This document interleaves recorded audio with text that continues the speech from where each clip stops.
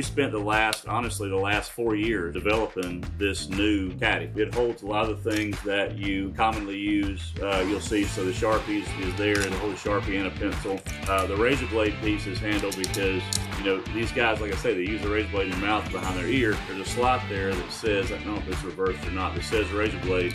It goes in there and it's not going to fall out. It's there, right? We have these other two little magnets here for some other things. Like, we're trying to break over into the home business, but this will actually hold anything metal. It'll hold a paintbrush. We have the little hooks here, and basically, obviously, the tape is always on your side, and you can pull from your side.